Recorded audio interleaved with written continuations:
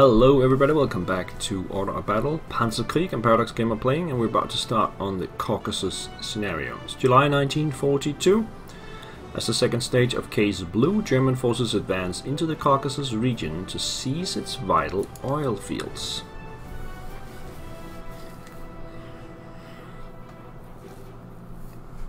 So this was... in real life this was not really a successful campaign. They never managed to really control the area of Caucasus. Let's see what we have here. We have a commander there. That's from the last mission. Army Group A will begin its final drive towards the Caucasus oil fields today. A key objective set for Case Blue. A rapid advance will be vital for success. We cannot give the Soviets time to destroy the fuel production facilities during their retreat. It is crucial the production facilities are captured intact in order to proceed oil production without delay. Particular precautions should be taken to protect any captured installations against Soviet counterattacks. In addition to the oil fields, several other objectives must be secured to establish a strong foothold in the region. More specifically, the cities of Krasnodar, Amavir and Maikop must be captured. These form the center of the enemy's main defenses. The Soviet Air Force also has several bases and substantial strength available in this region. The Luftwaffe must establish air superiority to assure our ground forces can reach their objectives undelayed by enemy air attacks. Our capacity to produce oil in Germany and Romania is limited. The ever-increasing role of mechanized and aerial warfare thus makes the large Soviet oil fields vital to success. Equally, denying the enemy access to this strategic resource will surely bring this war a quick conclusion. Right, let's see what we're dealing with here. Primaries: capture Krasnodar, Amavir and Maikop. Krasnodar is there, Amavir and Maikop. Also, seize 2 oil pumps before turn 30. So these are the oil pumps. The Soviet oil facilities must be destroyed. Must not be destroyed, yeah. German units must reach these targets and take out any Soviet units around them to take control of the oil production. 1, 2, 3, 4. What about this?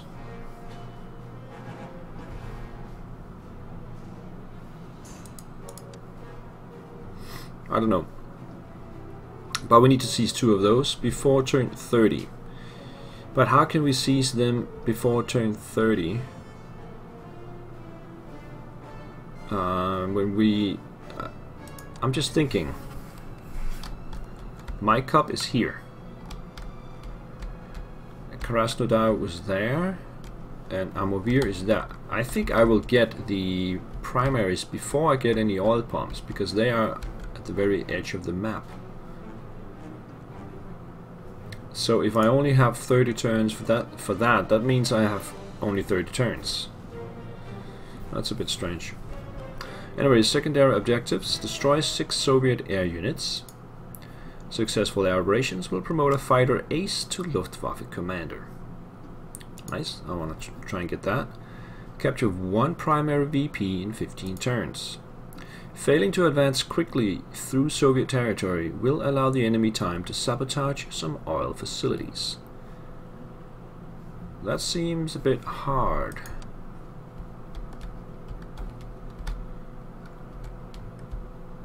Krasnodar is all the way down here. There's a lot of ground to be covered to get to any VP, including Maikop.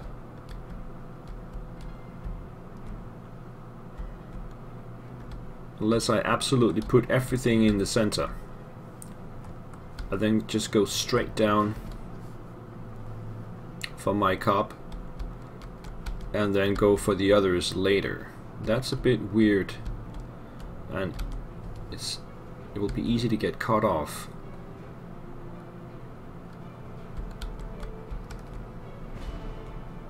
So what is the penalty for that? It doesn't say here.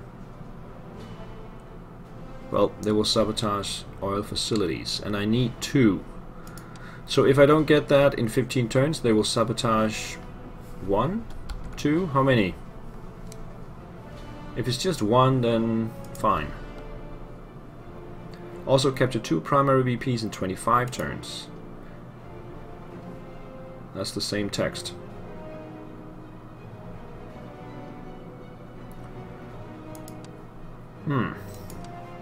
Okay, this is interesting. So it seems there are only 4 pumps, and I need to seize 2 of them, and if I don't get 1 VP in 15 turns, they will destroy 1, and if I don't get 2 primaries in 25, they will destroy 2. That would still leave 2 oil pumps for me to take by turn 30. So the question is, should we just ignore these last 2 secondaries and just go for the last 2 and just make sure we get those, and then just go straight down the middle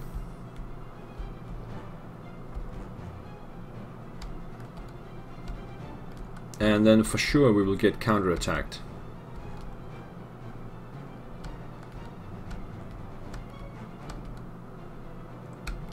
And then we could take Krasnodar from behind. Amovir would be the same. We still have to take that straight up.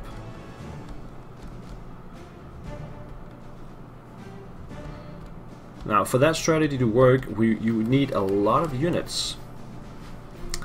And I don't really have that. I don't have, my core forces are pretty thin. It's not like I have a million troops I can just push in. So there will be a lot of areas that would need to be secured from enemy counterattacks.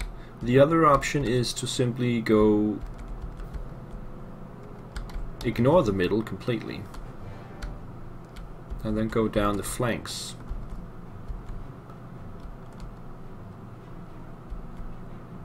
We can actually go, we can go down this way, take out these 2, this one, and then come at Amovir from behind,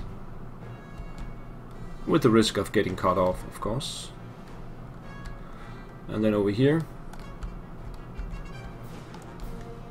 come down this way, take these 2, and then go for Krasnodar, ignoring the center. I don't know. Well, this way we would divide our forces in 2.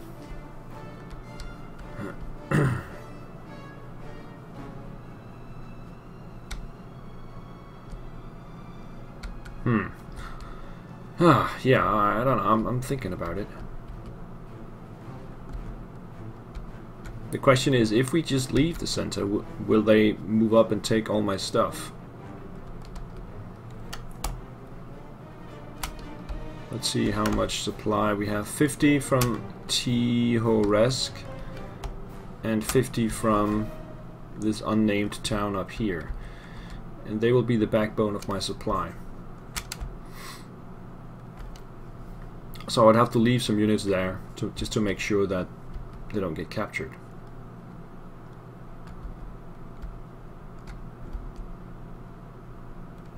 I guess we can do that.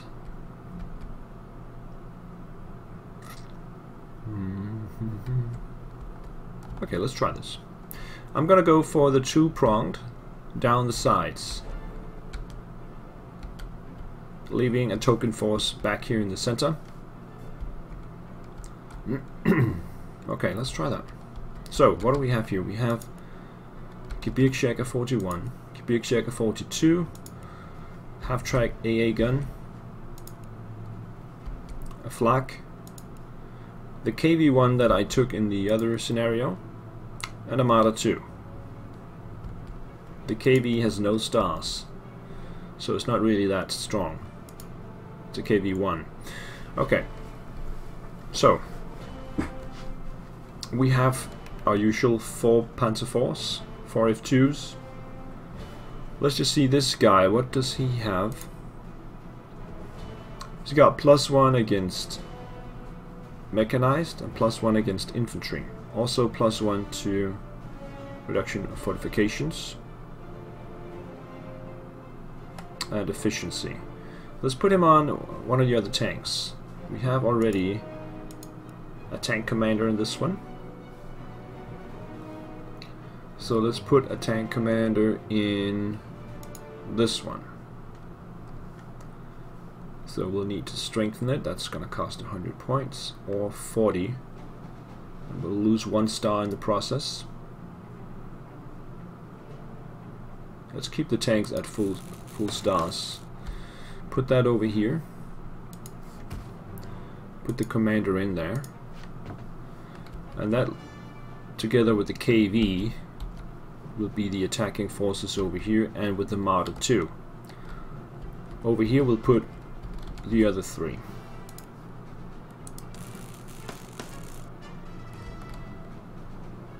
can send someone around this way through the river. That'll be 1, 2, 3 turns before they get up here. Could also send them down this way. That's probably a better idea.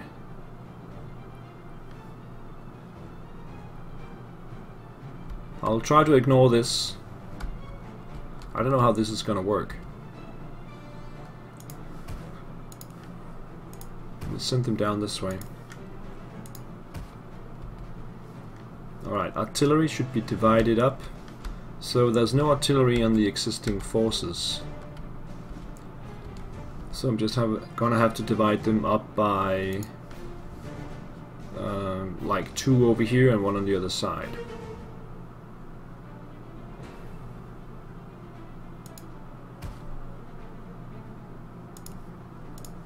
Two there and 1 over here. Okay, infantry. Looking in the debt pool, I think this one is the only one that would make sense. In reviving, they will lose 70% out of 4. That's 3 stars. They will have 1 star left. Maybe 1.5. Let's see. Just 1. The others, it doesn't make any sense to revive them because they will have less than 1 star. And if you buy a new one, they will have 1 star to start with.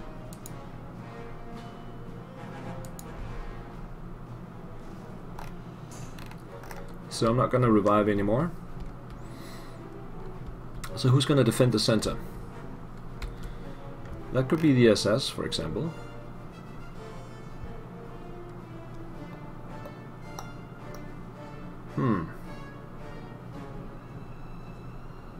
We've got 200 points. And they gain 6 per turn. That almost screams defensive role, right? So let's put 1 there. Or I can't. There's already Germans in there. Put him next to them. And then the other one here. And then we can buy 1 more SS because now we have 12.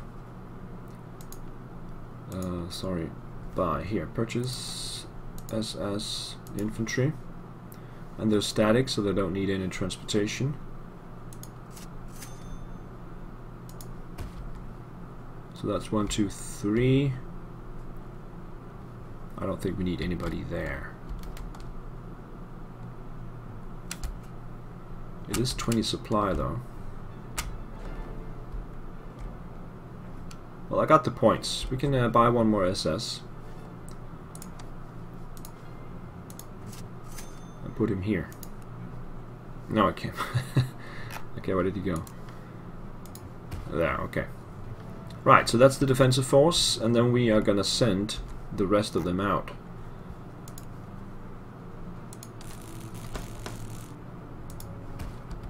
here. We're gonna send one guy around.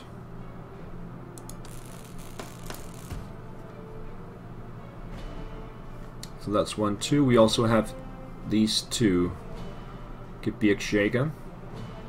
So that's a total of 4 on the other side. 1, 2, 3, 4, 5.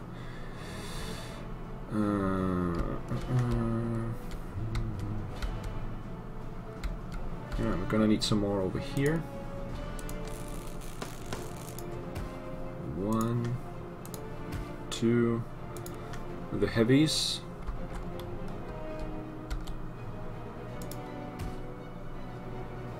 3,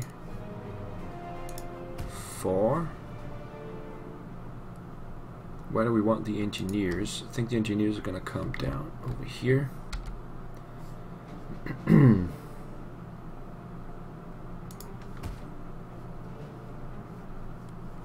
that leads us to the Gebirgsjäger.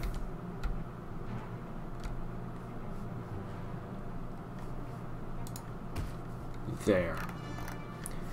That leaves us another 25 command points. That means we can conjure up more units in case we need it.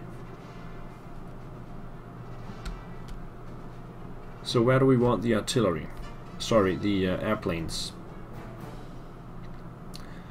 Let's see, we have 3 Focke-Wulf. To be really effective, I need 4. So I need 1 more of those. Let's get them to full strength, all of them. There we go. So where can we put them? We can put them here, here. This is more central, I think, but we have to defend the artillery.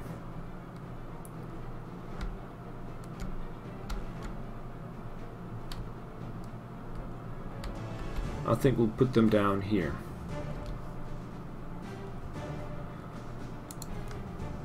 So we'll have we'll have the Stuka, Recon, and then 1, 2, 3, and another one. 4 Focke-Wulf. And another Recon over here. That leaves us with 420 points. Loads of command points.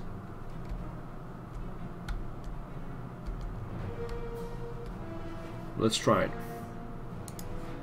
I have no idea how this is gonna go. But we'll see. Let's get the Arado out first.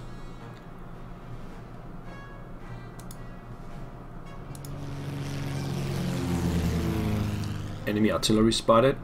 What about over here? Enemy aircraft down here. Okay. We probably have defenders in here, so let's see how far can we go. We can go there. Nothing to see.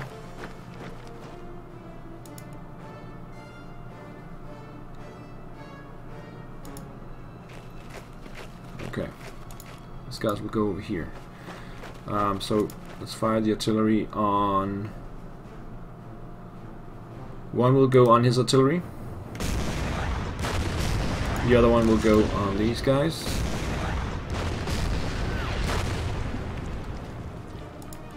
And we'll do this, and we can actually move up.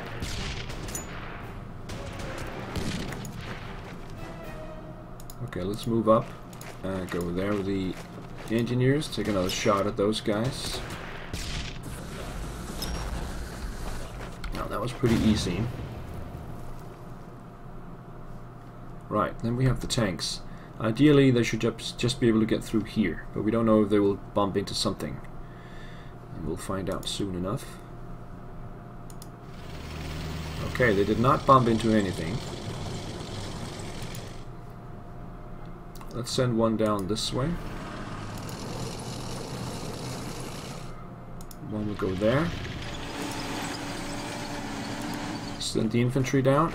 Okay, so now we see something that the tanks just passed. Let's take a shot at it. And then send the SS in to defend. dig in there. This one is going to defend my artillery.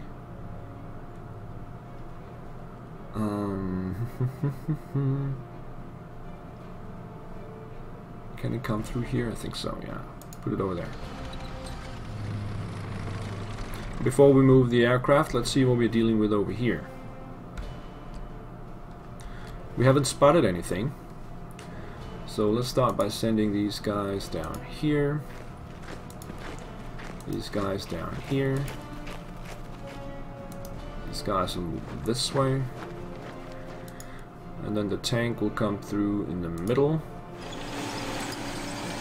Heavies will go here. Oh, there we go. Let's use the artillery on those guys.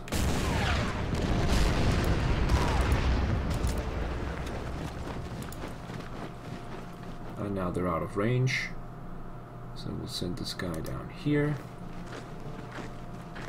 And we keep popping into stuff.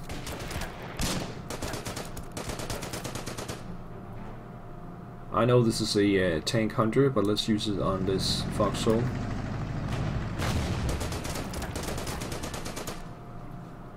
Get the KV over here and dig in the town. This one is going to defend the artillery, so we'll move up this way. That leaves the aircraft. This one is going to sleep, and so is this one. Okay, well, we have the Stuka. Where is the Stuka? There it is. It just have enough range to take a shot on the artillery, so let's do that.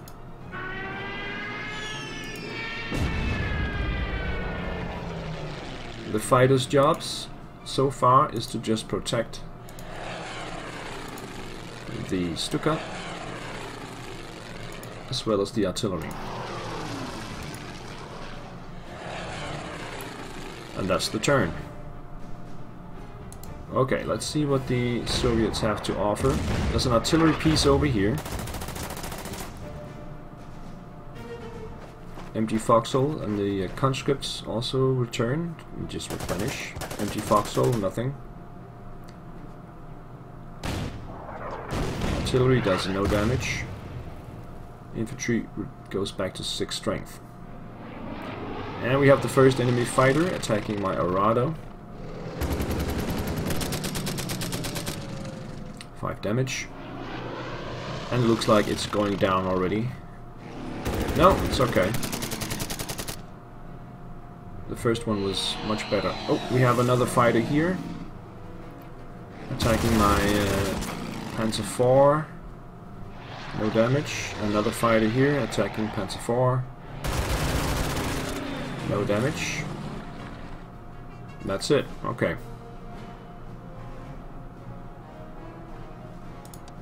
It's a very interesting approach. Now, I did a lot of talking in the beginning, so I'm gonna go ahead and take another turn for this video. It's a bit lousy to just have one turn in a video, so let's go ahead and do that. Let's see, the artillery should probably move. I don't think it's worth it to fire on these guys. This guy will go down there.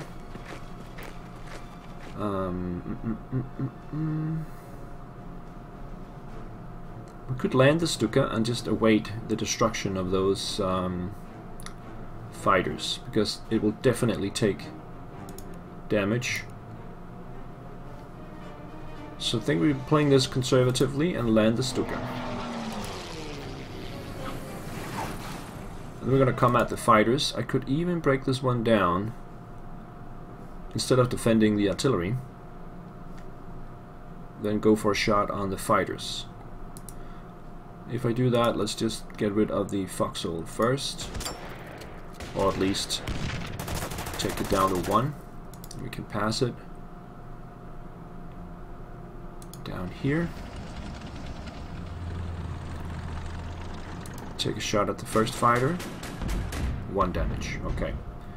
And then we'll bring the Focke-Wulfs.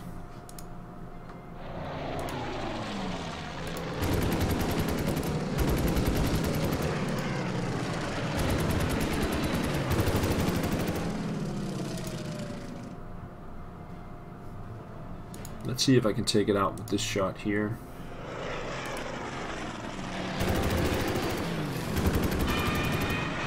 And then I can start on the other one.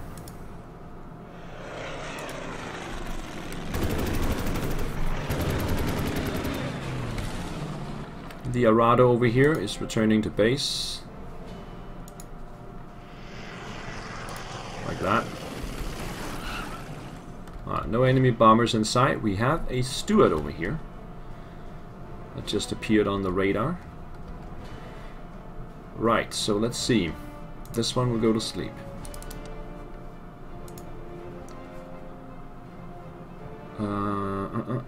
So, here we are.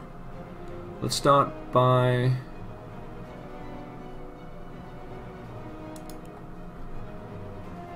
taking out the artillery piece. Then move these guys up, take a shot at this guy.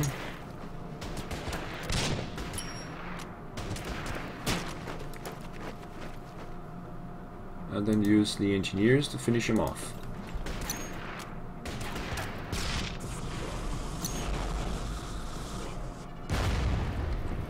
The Arado. We'll take a look down here. And we have a PE-2 bomber right there. T-26. No AA guns visible. Alright, that is pretty dangerous. I don't know how far it can go. But the artillery should be very careful. I can lose a lot of points. We've tried that before. That was not a success. Hopefully he will go for the tanks. But we'll send one Panzer over here.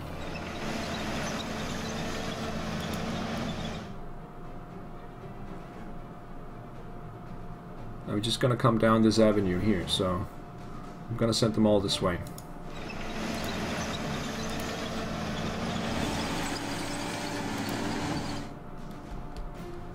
And that's all for this sector. The artillery will stay put because they will be hopefully out of range of that PE-2. Over here we have the two fighters. We can't do much about it.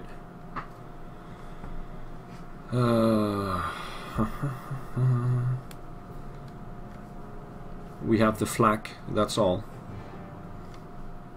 Let's advance on Uspenskaya.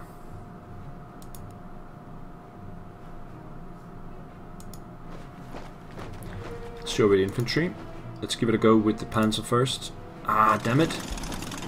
I run into another foxhole. The artillery will take a shot, might as well, so shoot there.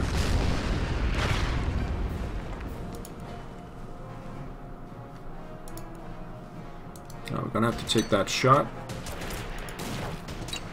and then come around this way and destroy that foxhole, or at least take it down to 1. Over here the KV can reach this foxhole. You can see some cavalry there, but these guys will go to sleep. We can get this one all the way over here to defend the artillery. And then we have to get rid of the conscripts. Let's go around with this one.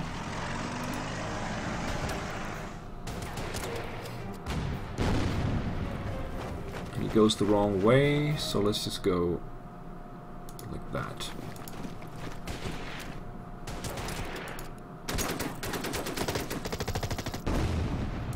And send these guys out. That. And I think these are the moves. The 2 artillery pieces are not going to do anything. Let's see how that goes.